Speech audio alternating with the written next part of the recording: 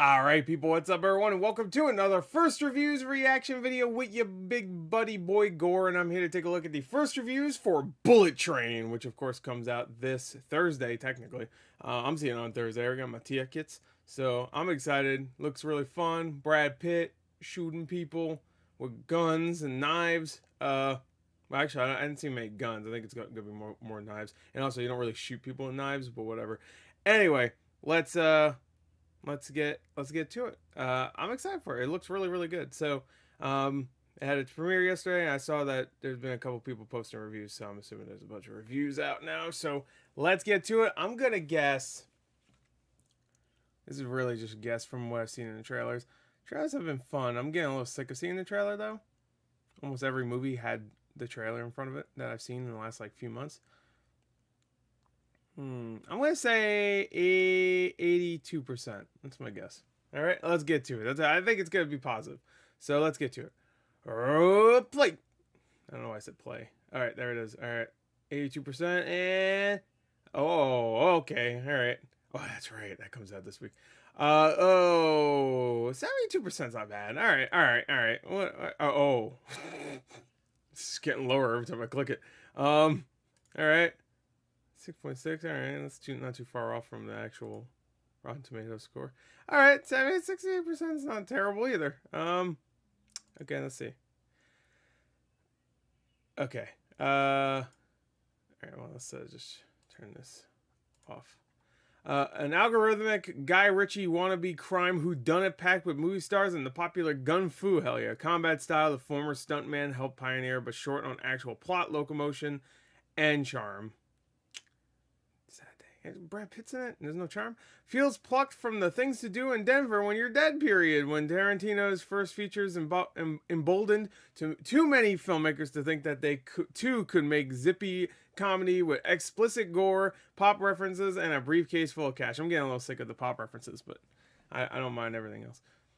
Yeah, there was a lot of people trying to rip off Tarantino in the late 90s, early 2000s, so I understand. This lumbering locomotive proves to be neither hilariously immoral nor liberatingly violent. It makes quite a commotion, but mostly just spins its wheels. Okay, you know what? Enough negatives. Jesus Christ. Let's get into some positives. Damn, look how many positives there are, though. Damn, boy, damn. All right.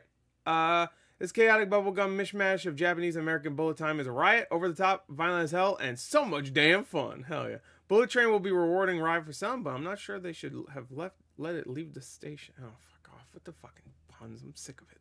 Shut the fuck up with the puns. Shut the fuck up. Unnecessary gore-filled. I'm sorry, I didn't mean it. Unnecessary gore-filled blast that you didn't. I'm in it.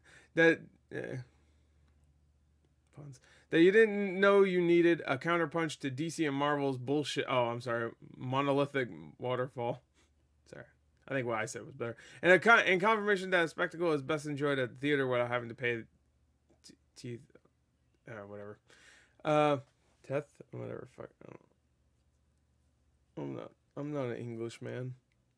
I'm a dummy. Anyway, Bullet Train offers fun and thrills from start to finish in an action film that brings an international cast along for the ride. Okay. The action is first class, and Brad Pitt and Aaron Taylor Johnson are having a blast. But with all that hyperactive style and cartoonish violence, you'll be ready to disembark by its final destination. Okay.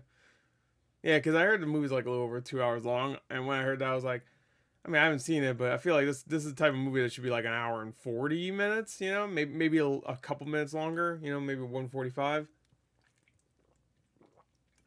But I think it's like 2 hours and like 10 minutes or something, which is a little much. Bullet Train.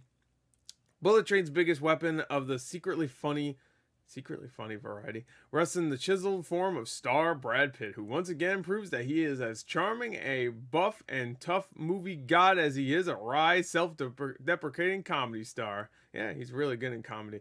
Watch Burn After Reading. Probably one of my favorite roles from him. A fun time at the theater, a frantic and even occasionally affecting action flick. You son of a bitch. I always forget. That was my AC. Whose best moments more than justify its banal sequences. Okay. Bullet Train doesn't have a destination really, or a moral imperative other than mayhem, but it's got a ticket to ride. Okay. Buoyed by, I never know how to pronounce his name. Is it Leach? Is The guy that did John Wick. Lynch's expert eye for action, as well as one of the most hilariously disposable A-list casts around. Oh, don't spoil that. Why the fuck would you write that?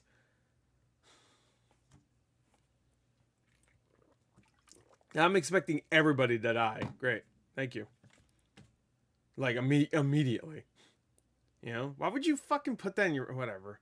Unlike so many of the cookie cutter wise... I'm not reading the rest. Thanks, Paul. Wisecracking assassin movies in recent memory, Bullet Train acknowledges its outlandishness from the beginning and yet also manages to connect so many dots in creative gotcha fashion. Okay. So Richard Roper liked it. Really liked it, actually. Jumbled and repetitive, Bullet Train is just a fast-moving train wreck. The movie has plenty of famous co-stars, but ultimately has little substance or imagination as an action comedy. Okay. Pitt is game for just diving in and letting loose, as well as getting stabbed, punched, bitten, and thrown around like a ragdoll as a steadying presence when the film purposefully goes off the rails. Okay. It's maybe a fun enough ride, but neither the characters nor the film they inhabit are particularly deep. That's fine. You don't need totally deep characters. It's a lot of fun to see Brad Pitt in action hero mode. Okay. It is. I want to see Brad Pitt in more stuff like this, but I mean, he's getting close to 60, which is crazy. You're like, what the fuck? Him and Keanu Reeves should team up. Oh, they're both almost 60, and they're still doing this shit. They're doing it more than they used to when they were in their prime. The fuck? Ah, damn. Bullet Train is super funny, super violent, and a total hoot. It's a satisfying eye popper. It's satisfyingly eye popping and heart pounding wild ride. Okay. All right, so it seems like a lot of people are like, yeah, it's really fun, but there's no substance, or it's just really fun, and that's fine. I mean, it has no substance, but that's fine. So that's good with me. The fun here is very much in the ride, not the destination. Ho, ho, ho. But it's certainly a lot of fun while the ride is going. Pure popcorn, a wildly illogical, nonsensical zip through cultures clashing and knives slashing. All right. Bullet Train builds this lavish playground and populates it with interesting and dangerous characters. Oh, they like the characters. And then lets them all loose to see what happens, resulting in a non-stop thrill ride that tantalizes the senses with plenty of action, humor. Man, I'm very excited to see this, actually. Like, really think about it. I'm excited. I'm going to go to Metacritic. Look away, look away. Let me get my full screen back. Okay. Ooh. Okay. Yay. All right. 54. That's not... Okay. Oh no! What? Hold on. Fuck everything else. Bear and Breakfast has a 73? What the fuck is this? It just had 80. I swear last time I looked at it, 80. Alright. Bullet Train, 54. Okay. Pause that. Go away forever. Okay. Cameos in third act. Alright, I'm not reading that.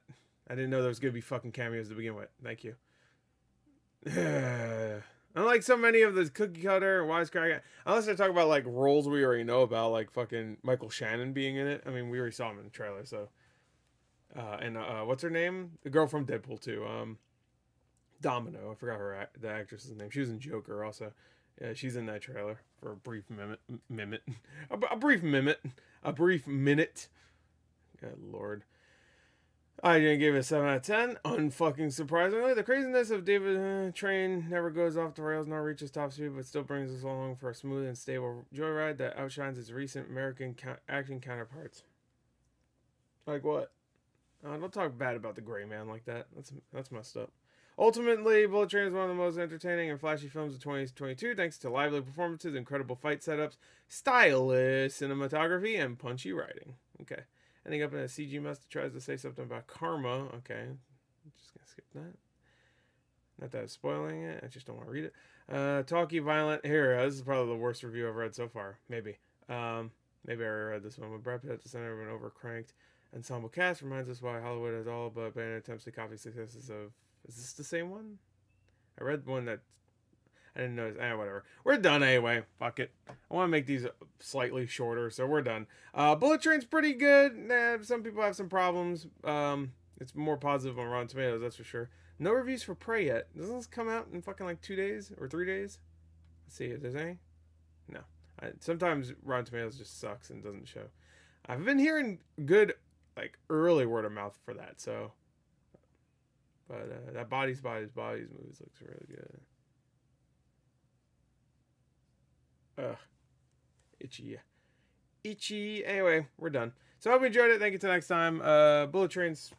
Well, let's see, actually. Just one last time. Oh no, it has less reviews now. Okay. Anyway, we're done. Bye!